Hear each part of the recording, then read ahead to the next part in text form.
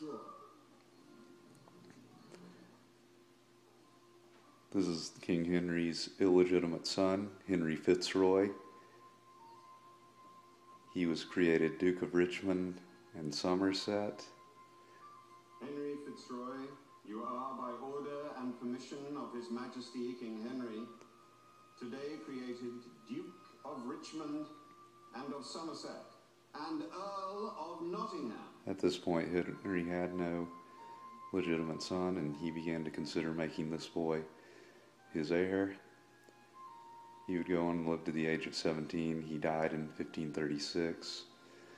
He never officially entered the line of succession, though at the time of his death an act went through Parliament that would have allowed Henry VIII, his father, to declare him his heir.